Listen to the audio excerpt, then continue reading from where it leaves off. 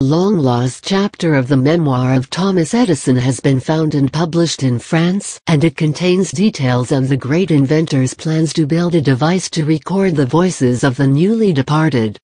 Edison's original memoir is called Diary and Sundry Observations, and was published in 1948, 16 years after his death.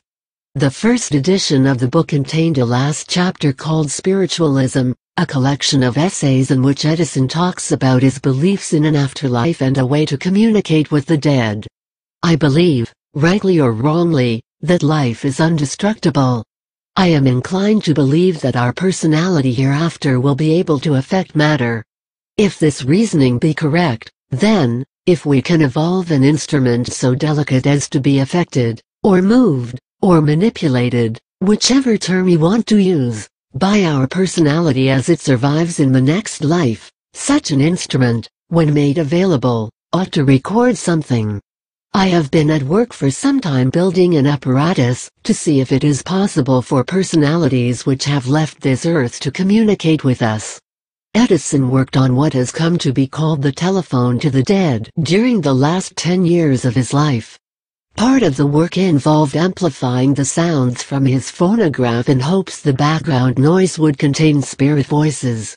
As an insurance policy, he also made a deal with engineer William Walter Dinwiddie that whoever died first would attempt to leave a message on the machine.